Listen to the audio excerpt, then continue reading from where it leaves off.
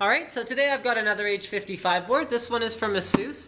And the first thing that you can tell about it is that design matters. This is a replacement logo for the one that they have on their, whatever it is, Extreme something or other that includes USB 3.0, whatever. It's a similar looking logo, and basically what they're saying is that engineering is important, which it is for motherboards, because if it's not engineered well, it won't work very well. Okay, so this board also includes HDMI DVI, GPU boost, DDR3 2133 support. That's pretty cool for like a micro ATX entry-level board, and Turbo V. It is Windows 7 ready. It supports LGA 1156 socket CPUs, and that includes Core i7, Core i5, and Core i3. So there we go. That pretty much covers that. Here they've got a quick actually, this is kind of neat. Okay, so instant iGPU level up. So they take the integrated GPU in real time and boost it for the best graphics performance. So if you actually care about the graphics performance of your onboard CPU on the Core i3 or Core i5 dual core, then this is how you will be able to take advantage of it. It also has a turbo key, which allows for it's an overclocking button, okay? All right, okay, well why don't we get this thing open and we'll have a quick look at it. So this is a Pro board, so it's not one of their most basic, I'm losing accessories here. You know what, give me just like 2 seconds. I'm gonna go ahead and adjust my camera down so you can see what I'm doing here. You know what, I might even use the zoom today. Check that out. So you'll be able to see even better. Wow, how about that? Okay, then I have accessories. So inside we will find 2 SATA cables, one straight and one right angle. Then we will find one IDE cable. Now, seriously, personally, I would rather see another couple SATA cables, because how many people are really using IDE drives with the new build these days? All right, then we got an IO shield.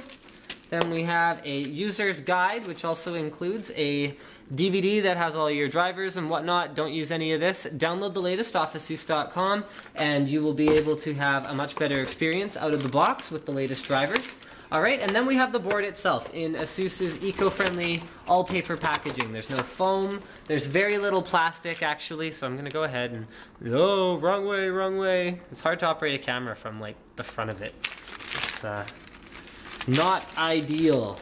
All right, so I don't see any mention whatsoever on this board for crossfire support, to be perfectly honest, but I haven't actually checked to see if it does support it, so hopefully I'll figure it out at some point and make an annotation. But let's have a look at the general layout of the board. So first of all, you've got 2 PCI slots, 1 PCI Express 16 slot, and 1 PCIe 1 slot. This is kind of my ideal configuration for a micro ATX board these days, because really if you're going to be using a single slot GPU, even if you're using a single slot GPU, you're going to want to leave the next slot open so it has some room to breathe. So this way you can use a PCI Express and a PCI, and then you can also use a video card in it if you want. You've got a few USB 3 USB 2.0 headers.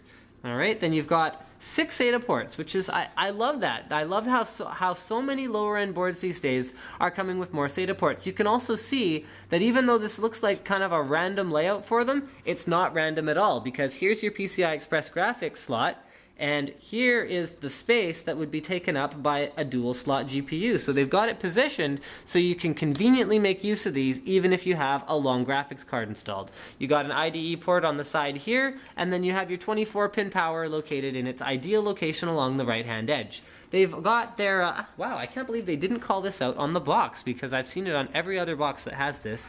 They have their easy one-sided RAM installation. I don't remember what this is called, but basically there's only a clip on the one side.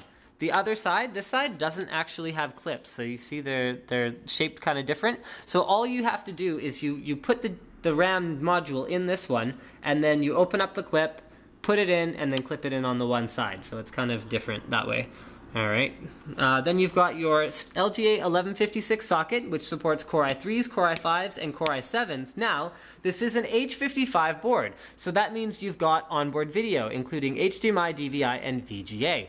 But the bad news is that the onboard video is not on the motherboard. It's not actually in the chipset, it's in the CPU. So if you put in a CPU that doesn't have onboard video, then it won't work. So you have to use a Core i3 dual core or a Core i5 dual core in order to take advantage of the onboard video, just something you ought to be aware of.